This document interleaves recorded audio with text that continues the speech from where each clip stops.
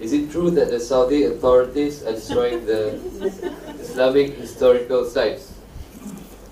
For instance, the shrines or anything in Mecca and Medina. And if it's so, if it's true, why is it? Okay, very good question. Again, revise my previous question of I do not represent Saudi government. I wish I did, but I don't, alhamdulillah. Fadlallah Azza wa Jal. I never assumed any public post, and I will never, inshallah, because for your religion, for your heart, the best thing is to be away from them.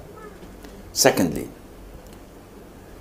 this question comes usually in an offensive way. See, when you're speaking with someone and he says, did you do this? He's pointing the finger. In UK, if you point finger, this is disrespectful. They become very angry. Don't point at me, because you're becoming offensive. But I'm not from the UK, so alhamdulillah, it's okay. This question is posed in an offensive way. Is it true that Saudi is demolishing shrines and historical sites? I said, okay, I have little knowledge. Enlighten me, educate me. Okay, what do you want me to say? What are the sites that the Prophet ﷺ considered as shrines and the companions glorified and made it as a mazar? Huh? I don't understand your question. No, I said you didn't understand my question.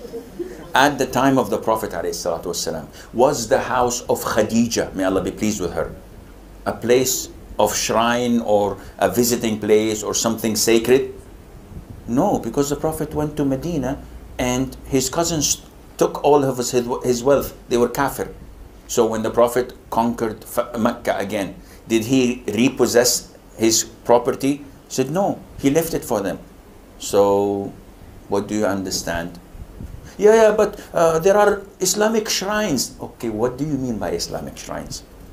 You mean a place where the Prophet ﷺ urinated and people started praying there and taking it as a mazar and baraka, baraka, baraka. Everywhere I go, people rubbing me, baraka, baraka. Use toilet paper. Why are you rubbing yourself in me? This is white thobe. Don't touch me. Baraka, baraka. Everything is baraka. So they're accusing Saudi Arabia again. Okay, akhi, why are you accusing Saudi Arabia? Because they don't like the Prophet ﷺ. They demolish the house of Khadija, the house of Fatima, the what else? Tell me, remind me, I don't know.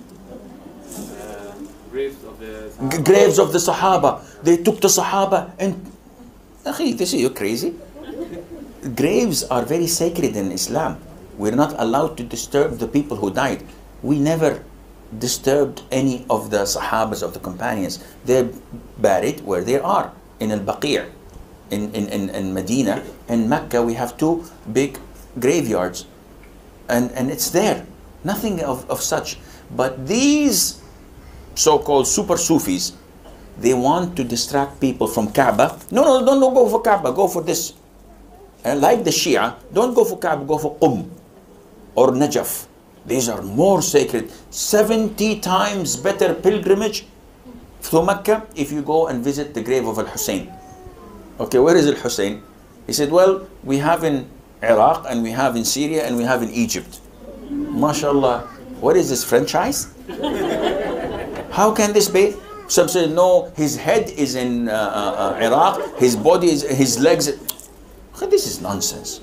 This is total nonsense, crazy. But they say, these are sacred places, Sheikh. If you go to Al-Hussein in Egypt, you feel the tranquility and the iman. If you go to Iraq, Allah answers all of your questions. Well, this is not Islam. The Islam I know, this is not Islam. We have Quran and Sunnah. This is not part of Islam. So, in short, there is nothing as such that Saudi is demolishing this. And why? And what do you want me to tell you? That they hate Islam and they hate the Sahaba? And this is nonsense. There are nothing as such as Islamic shrines. We have Arafah, we have Mina, we have Muzdalifah. These are the Islamic shrines we have, and they're only visited 5 days a year in Hajj.